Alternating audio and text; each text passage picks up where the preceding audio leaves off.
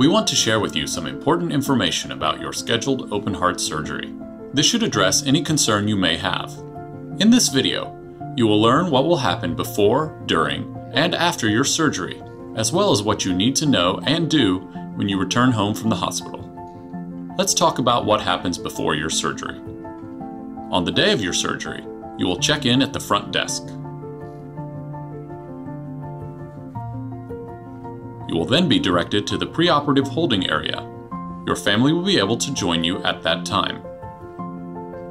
The preoperative area is where the staff will get you ready for your procedure. You will meet the anesthesiologist and nurses who will care for you during the surgery. At this time, you will also have an opportunity to speak to your surgeon and ask any last-minute questions.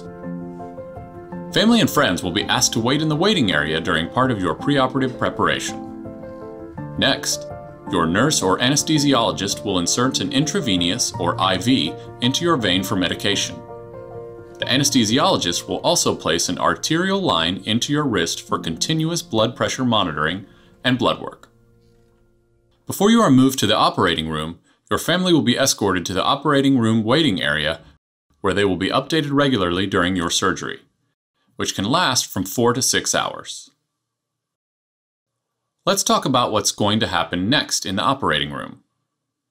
Your anesthesiologist will give you some medicine to ensure you are comfortable. When the anesthesiologist has verified that you are unconscious and comfortable, they will insert a breathing tube and connect it to a breathing machine. The anesthesiologist will put a central line into your chest or your neck to improve IV access during and after the procedure. Next, a Swan-Ganz catheter will be placed in your chest or neck. This is a special catheter used to monitor your heart during and after the procedure. Finally, a catheter will be placed in your bladder to drain urine during the surgery. This catheter will remain in place for at least 24 hours after surgery. Now you're ready for the procedure. In order to reach your heart, the surgeon will cut through your sternum, which is the bone in your chest protecting your heart. If you are having coronary artery bypass surgery, the surgeon will need to use some of your arteries and/or veins from other parts of your body to bypass the blockage in your heart. If arteries are needed, the surgeon will use your internal mammary arteries, which he or she will get once your chest is opened. If veins are needed, they will come from your leg. Your surgeon will harvest these vein segments in a minimally invasive procedure before the open heart surgery begins.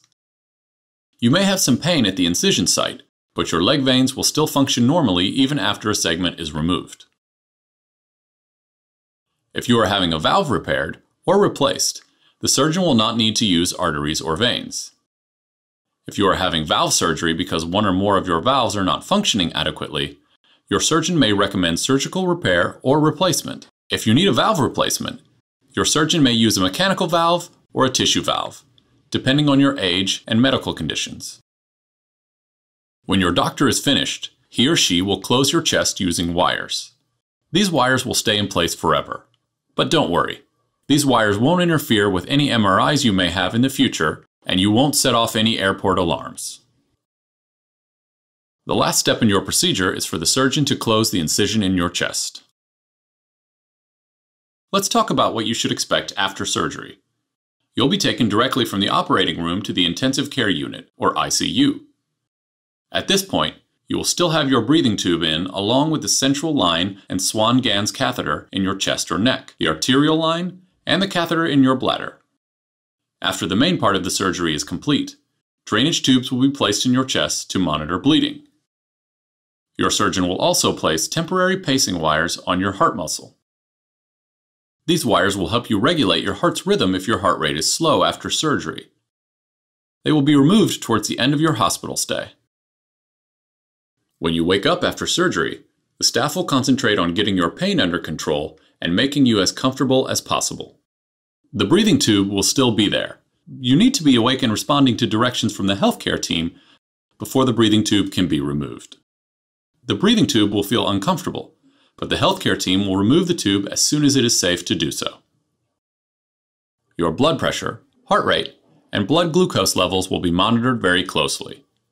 Even if you are not diabetic, monitoring your blood glucose levels is very important to prevent infection and other complications.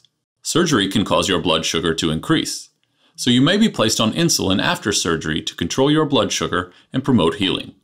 You will normally spend 1 to 2 days in ICU. We encourage only immediate family and close friends as visitors while in the ICU so that the care team can concentrate on your care. Schedules and visiting times will vary depending on which hospital you are in. For visiting hours, please check with the hospital staff. One of the tools you will use during therapy is a heart pillow, which helps protect and support your chest during recovery. You will be taught how to use it to protect your sternum after surgery. Once your blood pressure, heart rate, and blood circulation are stable, you will progress to sitting in a chair. We encourage you to get out of bed to sit in a chair for all meals. The healthcare team will help you sit up and get to the edge of the bed with your heart pillow, which you're going to use to reinforce your chest during activity. When you get to the edge of the bed, you're going to plant your feet flat on the floor, lean forward, and push up with your knees. When you sit down, you're going to do the exact same thing by making sure your legs hit the back of the chair. You will lean back and sit down. That's how you'll get up and sit down for the next 4 to 6 weeks. Be sure to practice this technique at home following your discharge. You will also use your heart pillow to reinforce your chest during your breathing exercises. Your respiratory therapist will review these with you.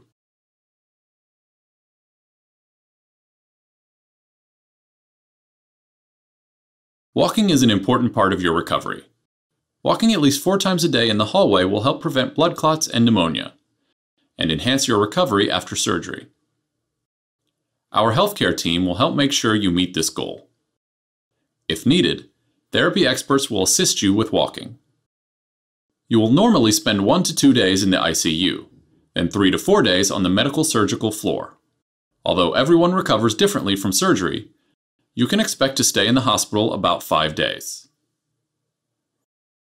Before you leave the hospital, your doctor and nurses will talk to you about some activities you'll want to do and some that you should avoid when you get home.